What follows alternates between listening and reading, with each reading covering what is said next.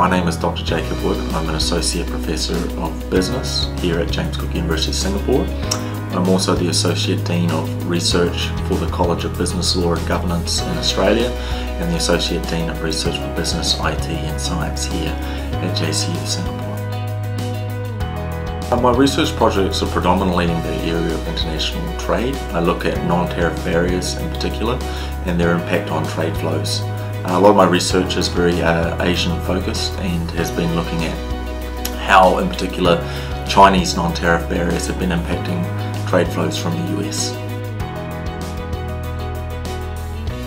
My research career has first started in South Korea. I worked at national universities there in South Korea, and I guess working in Korea has really opened my mind to the idea of international trade.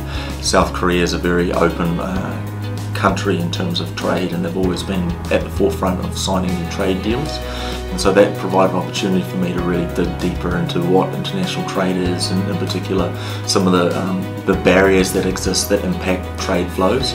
So coming from that kind of background, I've come to JCU Singapore and really tried to look at what the impacts are of these non-tariff barriers in an Asian perspective. And so some of my more recent research has looked at how non-tariff barriers, in particular technical barriers to trade, impact trade flows between China and the US. And I think this is a really important issue given the sort of the difficulties that exist between China and the US and potential trade wars that have been on the horizon under the Trump administration.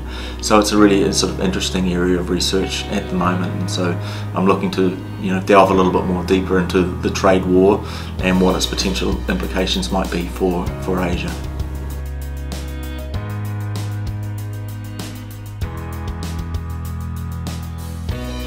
I think working in Singapore has been a really exciting opportunity for me. I've only been here a couple of years, but during that time I've had opportunities to work with the Australian Chamber of Commerce. I wrote some research for them last year, and I've also had an opportunity to attend a lot of their events. I've also had opportunity to attend the Singapore International Chamber of Commerce events as well, which has given me an opportunity to network with a lot of business people here. And I'm the director of a research centre called the Centre for International Trade and Business in Asia, and we have a lot of faculty that are involved with the centre in Australia.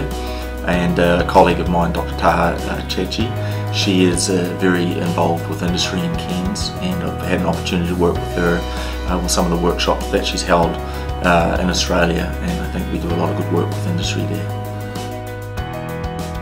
It's really important to work with industry because a lot of the industry people that we work with don't necessarily have the capabilities themselves to conduct research and to develop new innovative concepts.